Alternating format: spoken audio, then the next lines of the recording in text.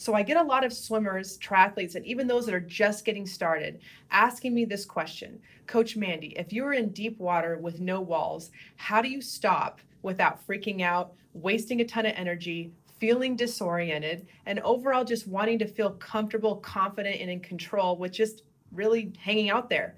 Well, the approach is much different than you may think.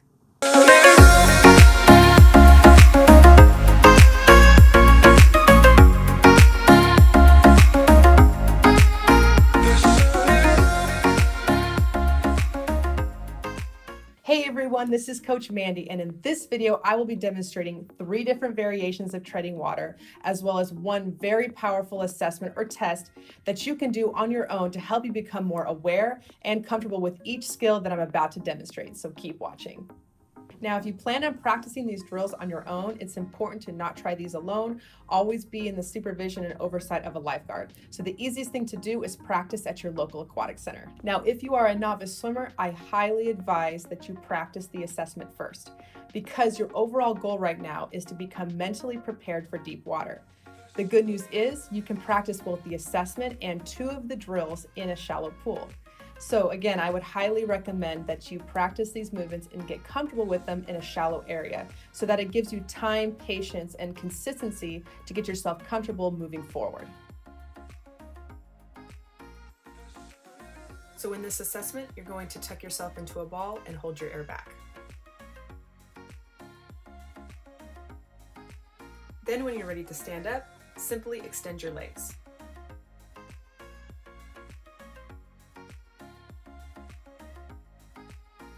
So with egg beater, you use your arms and legs in a circular motion to keep your head above water.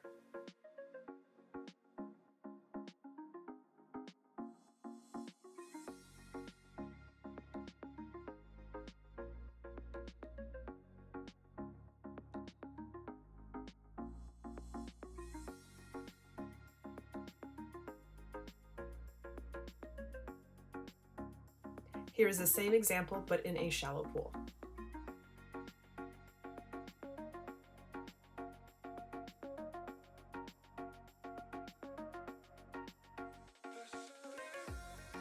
Here is just sculling from side to side using your hands only and keeping your feet and legs in a seated position.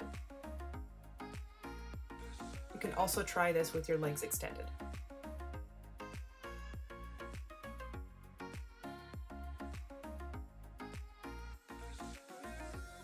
So in this example, you're just using a relaxed flutter kick to support your head above water, as long as you're not emptying out your lungs.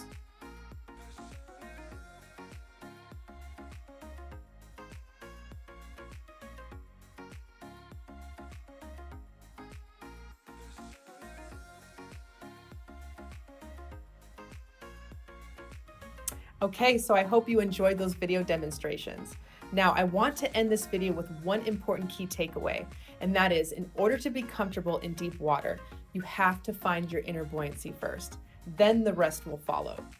All right, you guys, I'm signing off, and don't forget to like, comment, and subscribe, and of course, stay tuned for more.